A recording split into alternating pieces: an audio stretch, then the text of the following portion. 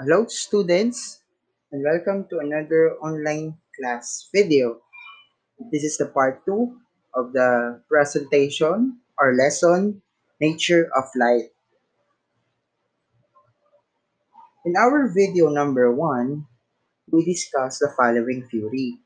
The wave theory of light according to Christiaan Huygens, corpuscular theory of light proposed by Isaac Newton, quantum theory by Max Planck, and electromagnetic theory by James Clerk Maxwell.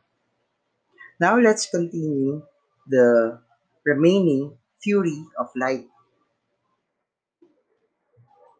Wave particle duality theory is proposed by Louis de Broglie.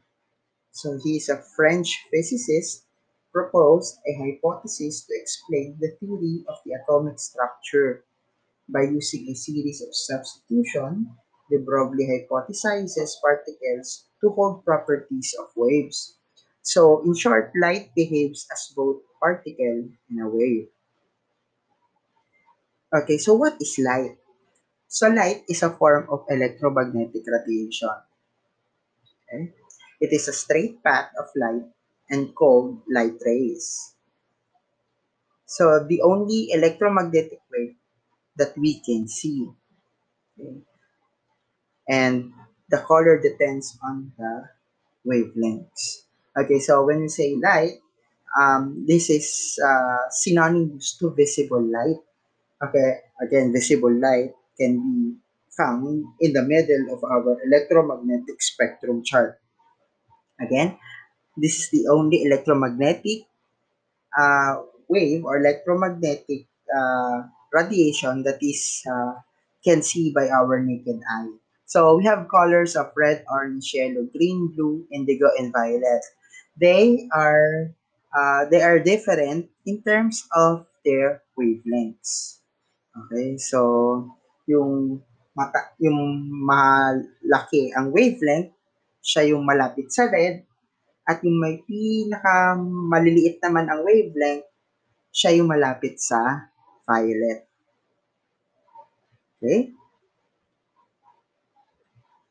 Now, in this formula, C is equals to lambda times frequency. So, wavelength is measured by meters and frequency is measured by hertz. So, to get the speed, okay, the speed of light, okay, that is the formula. Okay, so the speed of light is 3 times 10 3.0 times 10 raised to 8 meter per second. Again, the speed of light is 3 times 0 times 10 raised to 8 meter per second. Now, we have characteristics of light. So, when we say characteristics of light, this is how the light behave or the speed of light changes when passing through a solid medium. So we have three types of its characteristics. First is transparent. So when we say transparent, it allows light to pass through completely. Translucent allows light to pass through partially. And opaque doesn't allow light to pass through. Rather, light is absorbed, forms shadows. So, kung tayo papasok sa simbahan, di ba, we can see stained glass. So, that's an example of translucent, no? Tayo naman ay mga may plastic covering or glass panels. That's an example of transparent materials. Lahat naman ng solid materials na nagka-cast ng shadow is an example of opaque materials. So we have the region of complete shadow is called the umbra in this illustration.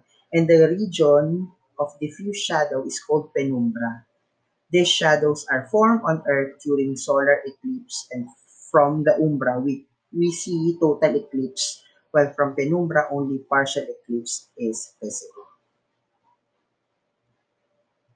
So that's all in the topic nature of light.